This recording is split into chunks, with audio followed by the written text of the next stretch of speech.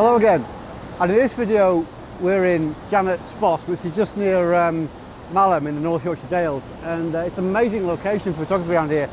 But like most things, you really do pick your day when you do it, and we've come out today. The weather is massively changeable, so it's pouring down, we're getting glimpses of sunshine, but even when it's sunny it's still raining, so it's a very difficult day to take photographs. As a result of that, your photography can go one of two ways. It can be really terrible and almost not worth taking your camera out the bag, or you can get some really stunning images because the weather is so changeable. You can get some really great clouds. Now today, at this moment in time, at Janet's Foss, we've got pretty much nothing in the sky, so we're just trying to focus on the waterfall itself. Now, because it's raining, I've got my rain hood on top of the camera. I don't know why, but these things always come in a camouflage colour, and very difficult to get them in anything other than camouflage, so this is keeping my camera dry today, which is really important. Although the camera's weather sealed, I actually don't want to get it that wet because the weather sealing does actually fail from time to time. You know, it's also important, I always have my sun visor on the front, my sun guard, whatever you want to call it. Not only protects the lens, but it stops a bit of rain going on the front of the lens as well. Now today, because we're so close to this waterfall, we've got a lot of water coming onto the front of the camera. So before I take every picture, I'm going to give the lens a quick wipe with a cloth. So under here we've got my Nikon D850. It's just about to stop raining for a moment, but it will start raining again in a second. And you know what I'm trying to do is use this rock here in the foreground as a bit of foreground interest, and then trying to just really create a little bit of movement, not too much movement, but a little bit of movement in the waterfall so that we can see that the water's moving quite quickly.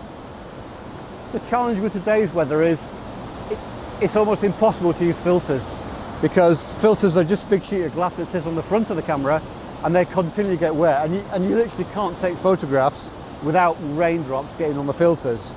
So no filters today, which is going to make it a little bit more difficult, because we're not going to be able to polarize this waterfall just to tone down the reflections a little bit or do anything with the sky. So it is as it is, and we'll have to deal with that in Lightroom afterwards.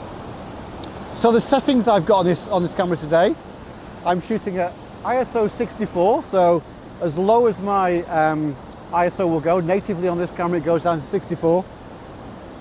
I want a relatively long shutter speed of about half a second, just to create a little bit of movement in that water.